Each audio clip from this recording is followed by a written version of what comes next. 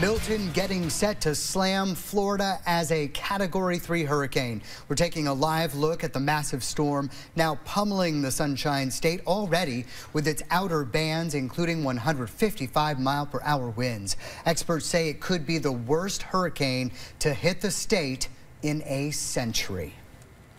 And on the ground, Milton brought heavy winds, rain, and tornadoes. Mass evacuations clogged state highways, with most gas stations in the Tampa Bay area running dry.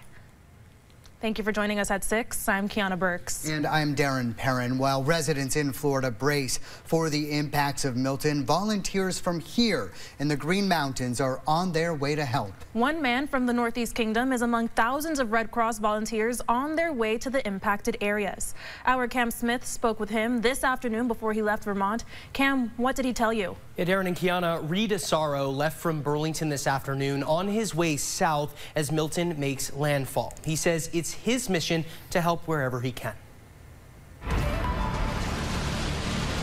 It's the world to me, to be able to give back to people. Red Cross volunteer Reed Asaro is one of more than 700 additional volunteers headed to the southeast. Asaro will start in Georgia and then respond with other Red Cross volunteers to assist in shelters and provide supplies where needed. But he says it's about more than just that. Oh, it's as simple as sitting and having a cup of coffee with somebody that's just been through it. And if you're able to give your time and take it and step away from your reality to help somebody else with their reality, it's important. The Red Cross says more than 2,000 volunteers have already been deployed to help in the most impacted areas, where they'll stay for the next 2 weeks. Here at home, Vermonters are coming together to help support the victims of Helene. Hewlett Trucking in Paulet is filling trucks with essential items like blankets, cots, and even generators, and sending them to affected residents in North Carolina. We said, you know, they would probably do it for us. So we're going to do it for them. Mandy Hewlett says the company is working with local churches to figure out where to send the trucks. One is already there. Another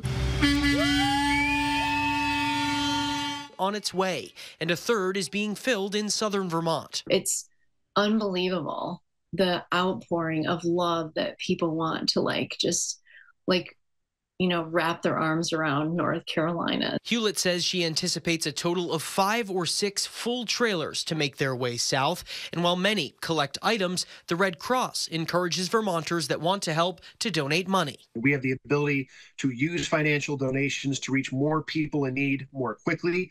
For example, a $5 donation can buy a blanket for someone in a shelter. $11 can purchase a warm meal for someone who needs it.